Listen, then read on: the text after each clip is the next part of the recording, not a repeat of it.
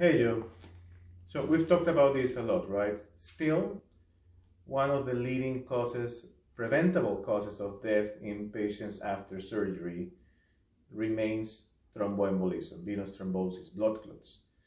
And the way we think about it is perhaps we need to understand the patient at risk, link that to a plan of action, and then wherever implementation wants to go, make sure that that plan of action gets followed and audited for actual events.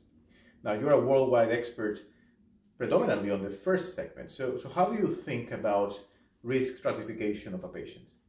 Well, I think about risk stratification as taking a thorough history and physical. And if you see my shirt, it was a saying that was given to me by a friend, and it's never treat a stranger. And that means you've got to take a good history and physical, and you've got to know a lot about that person. So now it's just like they're your friend.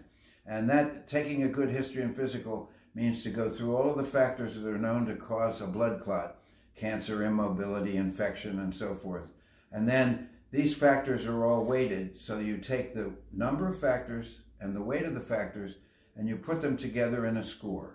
So you mean that some type of factors are worse than others, right? Yes. For example, let's say comparing cancer to something else, or what do you do? Yes, bed rest is a 1, cancer would be a 2, and a history of past blood clots or family history would be a 3. Sure. So that's how that works.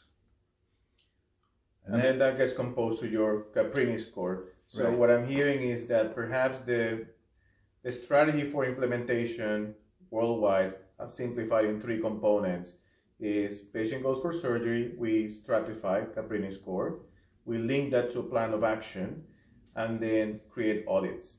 So, and you've written a nice piece about it. So if you'd like to look more about it, the link on the bottom is going to tell you something about Joe recently wrote. Then I want to finish with one thing, and that is this collection of risk factors that you make up for a patient, I've termed the patient's baggage. And that baggage goes with the patient wherever the patient goes. For example, to the operating room.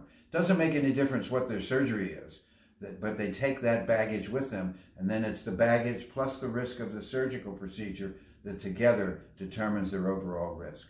So do check out our latest for more information on this. Thank you, Joe.